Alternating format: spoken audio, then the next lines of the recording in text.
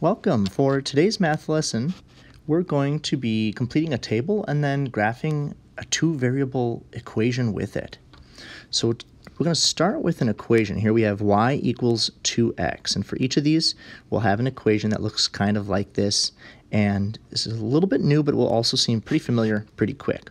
So notice here that it says y equals 2x, and you'll notice the letter y down here as well.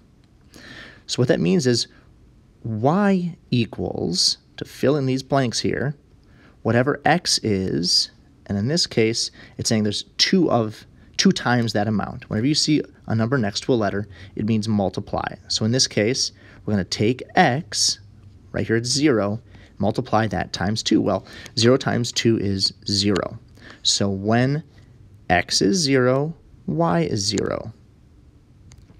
All right, next up we've got, let's see here, when x is 2, y is going to be, well, let's say that would be 2 times 2. That would be 4.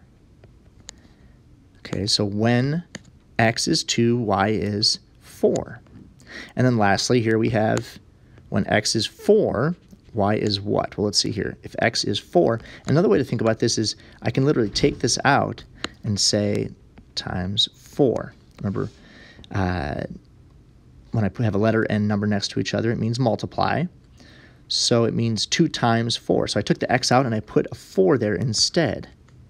So it could be an x, a letter x, but I'm replacing it with the number 4.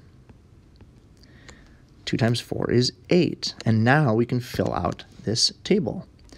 So when x is 0, y is 0. So if x is 0, that would be right. X is this. When x is 0, y is 0. So that would be a point right here. When x is 2, y is 4. So I'm going to go over to 2, 1, 2, and then count up 4. 1, 2, 3, 4.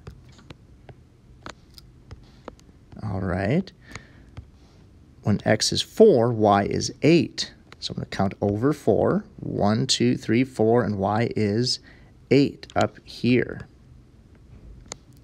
And now I've graphed my points.